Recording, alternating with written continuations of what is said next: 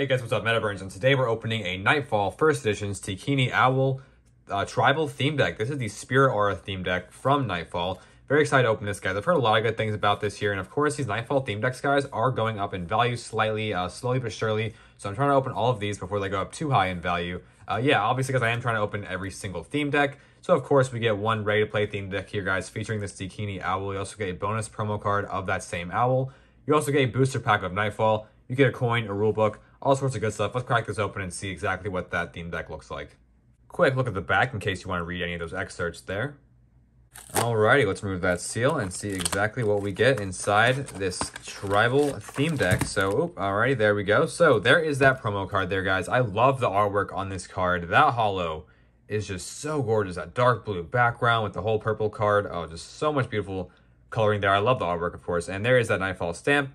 And there is the Stikini Owl. So that is four Spirit Aura and 1 generic. So 5 total. 60 LP. Got a whole bunch of traits there. It's a Spirit. It's got Flight. I'm not exactly sure what that is there. I guess 20 damage bonus in nighttime as well as a 20 LP bonus. Contract. You may place target beastie with an aura cost of 1 or less from your afterlife into the arena awakened. Exploiting effects 40 damage. This attack deals plus 20 damage for every opposing page with a status effect indicator. So that's pretty interesting. So I'm assuming this deck just has you bring a whole bunch of things back from the afterlife, getting things into the afterlife. Very interesting, very cool. And of course, there is that rulebook. We get our 1 Nightfall booster pack there. We also get a coin, of course. It's a very cool looking coin. I'm not sure exactly what BC that is there, but yeah, very cool nonetheless. And of course, that is a red coin. I think it's my first red coin in my collection. Very cool. We also get our playmat, of course. And let's get into that spellbook now, guys. Starting off with that Stikini Owl. So went over that already. We'll put that card to the side right there. Next up, we got Black-Eyed Children. So 20 LP. This is a 1 cost spirit, 1 spirit aura. It's a spirit trait as well. 20 LP bonus at night. 20 damage bonus at night. Sorry, and 20 damage bonus. I think that's in suburbs or in a house. This page's attacks deal plus 10 damage if you are seen with brown eyes. Okay, that's pretty cool. Midnight Knock. 20 damage. This attack can only deal up to 30 damage to non-casters. Okay, so that's pretty interesting. So I guess you kind of want to mainly attack casters with these dudes here, but of course they can still deal up to 30 damage, I guess, still to anything else. And you can have 10 per spellbook. I think that's pretty interesting. Let's see what we get. We got 1, 2, 3, 4. Okay, so 4 of those Black-Eyed Children. Next up, we got the Familiar here, which is 1 Spirit Aura for 25 LP. It's also a Spirit trait. 10 damage bonus at night, 10 damage bonus. I think that's the full moon. Arena, at the end of your turn, place a beastie from your limbo into your afterlife. Okay, so with this card, we can get things into the afterlife, and Stikini Owl will bring them out from the afterlife. Very cool. Its ability here, a little help, so we can fatigue it. The next Spirit, Dark, or generic spell you contract this turn costs 1 less aura. This effect does not stack, so you can't do a bunch of these, but that's pretty good. You can basically tap this to generate an aura, essentially. Lending Hand, 20 damage, and this attack deals plus 10 damage if you control a beastie witch. Very cool. So we got 1, 2, 3, 4 in the deck there. 6 is the limit. There are 4 in the deck. Next, we got Spectre Moose. This is 2 Spirit Aura and 1 generic aura. 50 LP. Another Spirit BC. I believe that's Flash. It gains 10 damage and 10 LP bonus in the forest, as well as a 10 damage and 10 LP bonus. I believe that is at sundown, because the sun's down. So I guess that's not sunrise, but maybe like a dawn, I guess. Maybe that's dawn.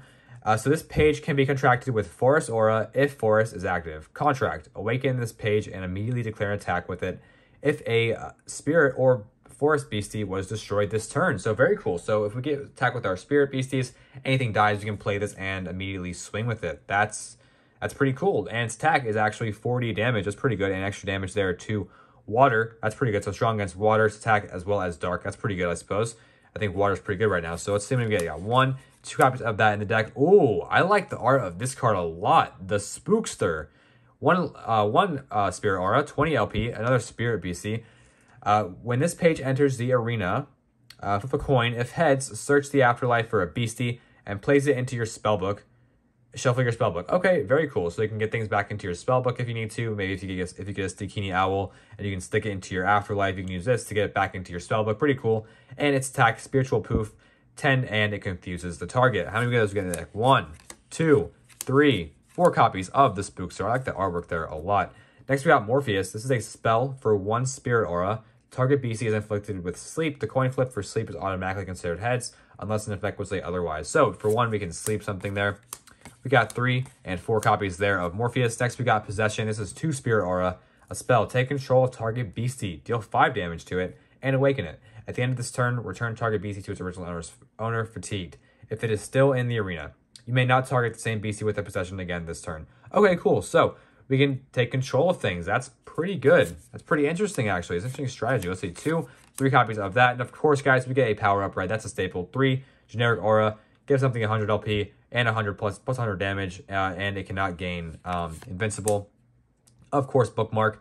1 generic aura to draw 2. 1 and 2. A copy of New Beginnings, of course. Next, we got some potions. This is for free. No cost. You may play this page at any time. Choose the next result of an opposing caster's die roll or coin flip. Okay, that's pretty cool. So, hey, we see him play something, they want to get a heads. We can just change it to a tails. That's pretty good. 2 copies of that. Next, we got, Nighttime Terra. 2 copies of that. And some Spirit Auras there. I actually like that Spirit Aura artwork a lot. 5, 6, 7, 8, 9, and 10 Spirit Aura there to finish off the spellbook. Let's crack open this pack of Nightfall here, guys. Not going to lie, though, this spellbook is actually something I think I'm going to start playing with this weekend and actually starting to try and learn. I think it's 2 to the front of this set. I just don't want to spoil anything. Let's go to 2 to the front. But yeah, I do actually want to play this deck. So yeah, this looks pretty interesting. I do like the strategy of kind of bringing things back. Oh, nice. Smoky Spirits. Love to see those. Bloody Bones. Crystallized Light.